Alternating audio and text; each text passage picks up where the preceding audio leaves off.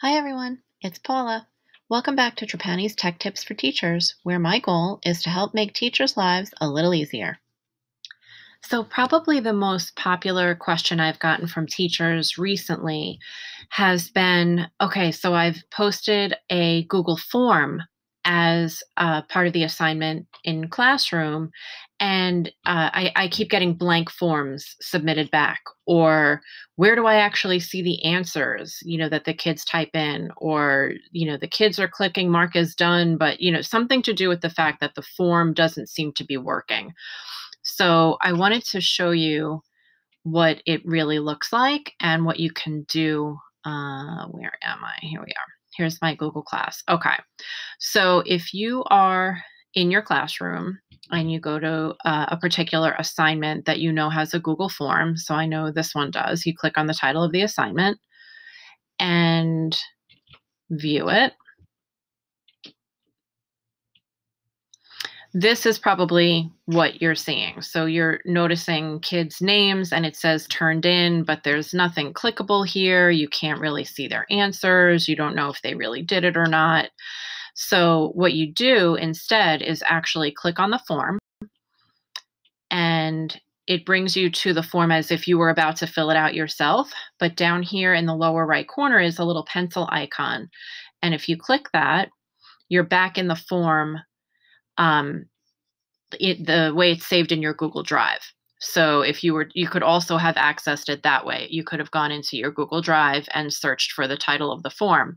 And if you notice, right now we're looking at the default view, which is all of the questions. But if we click the second tab up here called Responses, this is where you can see a summary. There's three options here. You're going to see a summary of all the people who have responded, as well as all of the answers that they've given you. This doesn't really, it's cool, but it doesn't really help you because you have no idea who said the giver, who said no, who said nothing. You have no idea based on this view.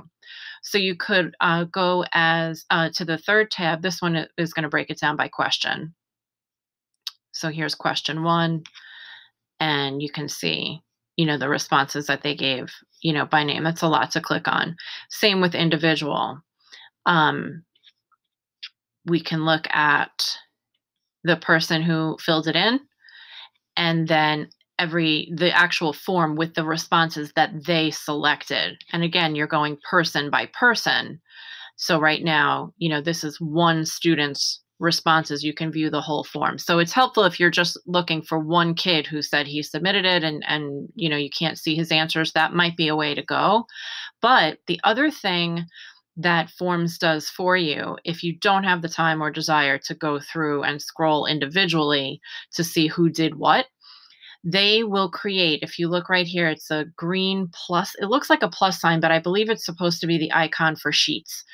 Google Forms will actually make a Google Sheet of all the responses organized really nicely. So if you click that, you have an option.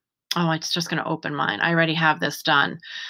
When you first do it before you connect it to the spreadsheet, you have an option of opening it in a new spreadsheet or connecting it to an existing spreadsheet. Those are your two options, and I usually choose create a new spreadsheet.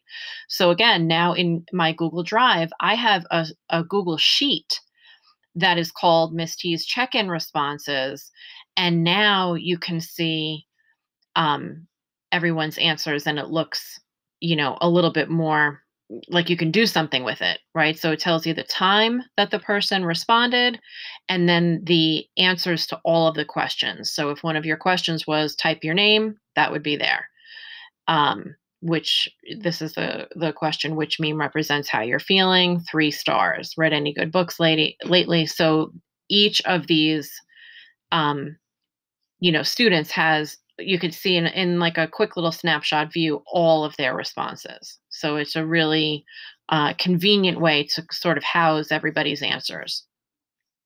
So you can either open up the form and, just search for an individual this way, using one of these tabs. After you go to responses, you can just see, the summary with your fancy pie charts, or go question by question or individual by individual, or you can connect it to a spreadsheet and then it will automatically populate that spreadsheet for you every time a new student responds. So you can always go into your Google Drive and find that spreadsheet, or open it through here if you're in your assignment tab, and view everybody's answers that way. Hopefully, this will show the students that you had questions about, he said he submitted it, but I don't see it. Hopefully, you'll find it by, looking in one of these areas. Thanks so much for watching.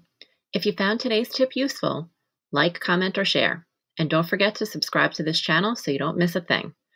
If you have any questions, comments, or requests, you know where to find me.